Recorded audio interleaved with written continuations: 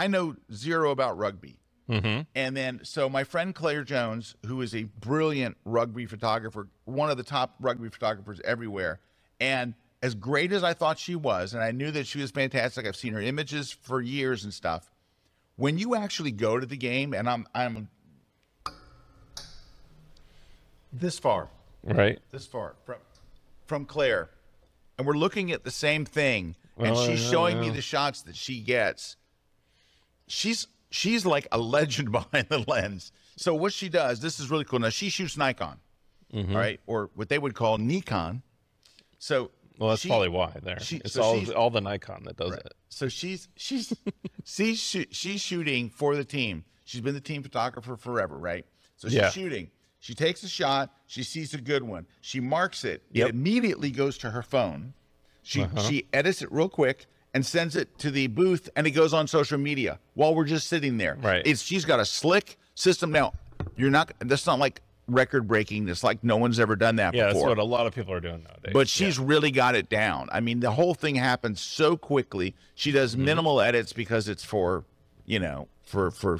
journalism. And she gets it out, and she's showing me the picture like on Instagram while we're sitting there, and I'm looking at the back of my camera. So here it is. She says, you're coming over, it would help if you watched, or now, she is the official photographer of the Northampton Saints. So she says, it'd be great for you to watch a Saints game before. But I did something better. The thing that saved me was I went and I watched a video on YouTube called Rugby for American Football Fans. And it explained how it's quite close to American football. It is like if you took hockey and American football and put it into one sport. It has everything Americans love, which I can't understand why it's not huge over here. Well, I do know one thing. It's super fast-paced. It moves way faster than football, baseball. It moves faster than anything. That's probably why you say hockey, because hockey is very fast-paced. It's just like that, very fast-paced. Number two is it's high scoring, right? And it is all of the tackling and stuff that you love about football with no pads, no helmets. There's no protection whatsoever. They're wearing a polo shirt. They're wearing shorts, socks, and cleats. And they hit at a level, like these are tough son of a guns. They're not big 400-pounders. They're not like, but they're all incredible cardio, fast, fit, pretty tall.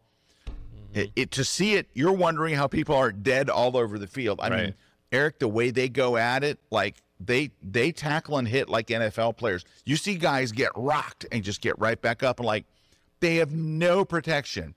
This should be something Americans should love. It would be like if you said we're going to do a NASCAR race, but no one's allowed to have brakes. It's just crazy. All right, so I just don't get it, but here's why I get it. If I hadn't watched that video called Rugby for American Football Players, I would be completely lost. So if you're sitting at home in America and you go, oh, rugby match, I heard that's interesting. You look at it, you'd watch for 5 minutes and go, I don't get it. And you turn. I mean, you have to know the rules and what's going on. It is not self-explanatory. There's a lot of, but luckily, Claire knows the game so well. So, you're shooting with a Nikon there? All right, I was shooting with a Canon and a Nikon. So she brought, I didn't want to take a 400 lens over there and all, So she let me borrow her D6 with a 400 millimeter lens.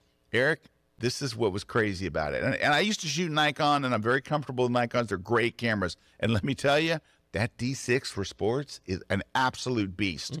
Absolute. I mean, it was like this. And the Nikon shutter has that mechanical feel. Yeah. I loved it. Anyway, phenomenal. And the tracking and stuff was just crazy. She had it all set up for me. But here's the bad thing. The Nikon shutter and the back button focus are in just a slightly different place than they are in the Canon.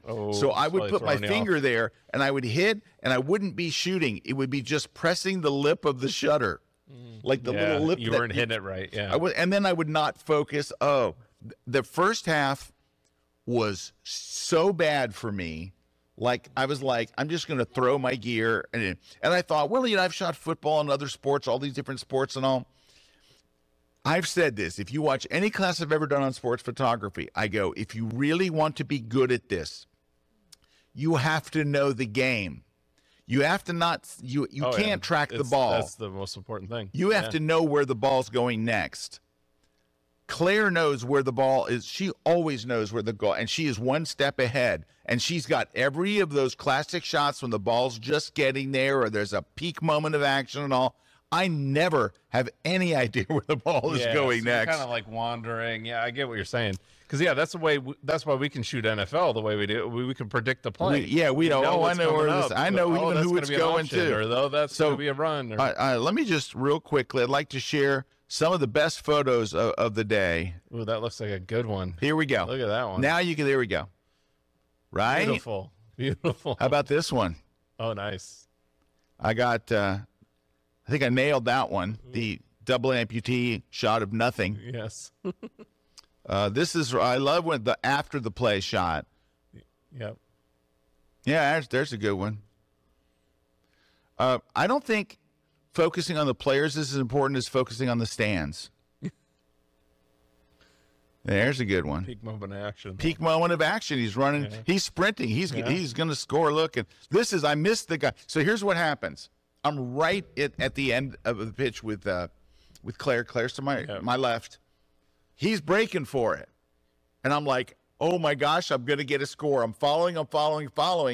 And just like in basketball where they pass the ball so fast, he passes the ball right before it. I don't know it. I follow him all the way into the end zone. The guy is right in front of me. The guy that scores slides here. But I'm over there going, yeah, I'm nailing it. I got this guy. I'm nailing it. Now these were with my Canon, right? So this is the guy that just scored. I missed it. I'm like, what? Oh, and of course, by the time it's way too late. This is definitely here's the celebration photo, which is basically another guy's back on not on their team, and then I missed it again, and then here's at the end where I missed it again. Yeah, that basically knowing your subjects. Yeah. If you don't know and this, I've said this in sports so many times. Now it slapped me in the face. When it goes for every genre, I would say. Yeah. Sports is well, action is hard. Whenever you're shooting action and cannot anticipate when a jet's going to turn, you can't anticipate when the dancer's going to go up into flight. You know, like all when true. You can't anticipate that. You have such a problem with action. Now, I actually did get a couple of shots in focus, but they're not good. They're shots, but they're nothing. They're just, Well, I think this is maybe your first. So this is the guy I think is going to score. Yeah, and then the ball's gone. I think he's going to score. And then a split. Look, I got the shot but you were still tracking. I did not see. It went so fast. I thought, I got this guy. I'm going to get a score, and I was right coming to me. And he's gone. And look, he's pointing. Look, he scored. Like I did it. There you go. All right. So and then this one's dumb. Cool. Yeah, they're just a lot of bad shots. Yeah. This guy almost scored, but it's the other team, so that's bad. And I love the way they jump up, and I never got any of those in a good position. Now, I will say this. Now that I've shot one, I think I would do a lot better going back. That's how it usually is, right? Because first off, you're kind of overwhelmed when you first start. It's a new sport. You don't know where to look or what to do and all. And so there's that. Number two, I got a tremendous, as good as I thought Claire was as a shooter. She's on a totally different level. As a person, she's an actual bona fide British celebrity. So I might have to put her up there with Dave Clayton and start calling her British superstar rugby photographer, Lady St. Clair, which is what I call her, Lady St. Clair. But not only a great photographer, but ask anyone that knows her, because a lot of my friends also know her. She is just as genuine and kind, and I get why everybody loves her. She's just a genuinely great person, and obviously dedicated to her passion to her passion and to her team. She just loves rugby. And you know what number three is? I love rugby. Now that I've seen it, I think it is a phenomenal sport, and I wish there was something very interesting. I've watched it a few times. It's very interesting. I'm telling you, it is. Which I agree with you that I would think that it would have caught on in America, but Don't know. There's not a play clock. They just let it run. I know. Somebody has to be injured or there has to be a penalty for the action to stop. It is absolutely just nonstop.